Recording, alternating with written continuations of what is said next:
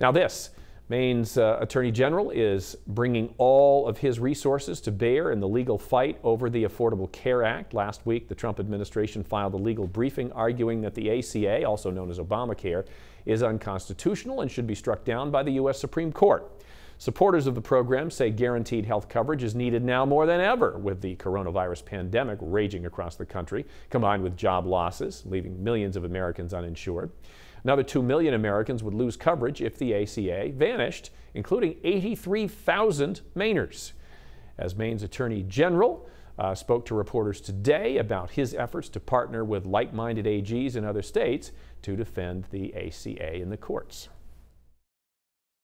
So when you have somebody like President Trump or states who are saying, you know what, let's just get rid of the ACA and then we'll figure out where we go from here, that is just inviting chaos.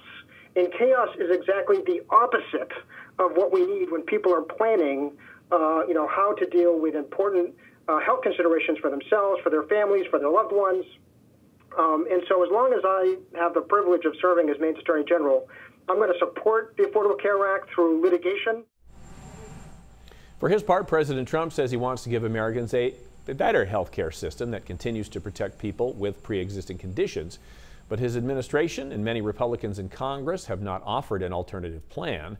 The Supreme Court is expected to hear oral arguments on the president's challenge to Obamacare sometime during the fall.